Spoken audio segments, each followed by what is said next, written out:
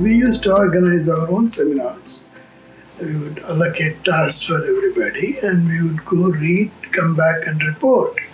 And then we talked about problems to work on. We came up with the problems and we worked on those problems. So we sort of, the faculty was very encouraging. And he would go and tell them what they are doing and they'll say, great, that's good, you're doing good work, proceed. But they were not really expert enough in the area to guide us in any way. There are parts of mathematics which are applicable today. There are other parts which may be applicable 20 years from now. Okay. So I think any distinction between pure and applied mathematics is not clear-cut. It's a blend.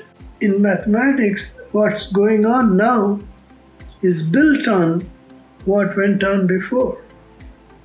So you have to understand from day one the subject. So if the subject is relatively new, then you don't have that much to prepare for. But if it's a subject that's been around for a while, then you spend a lot of time learning the subject. It's like building a structure, solving a problem. If the structure isn't complete, you don't get any credits.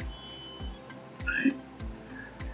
And you have the structure more or less complete except for one small piece in one corner. You don't have it. If you have it, you have the structure. But when will you find that piece? Nobody knows.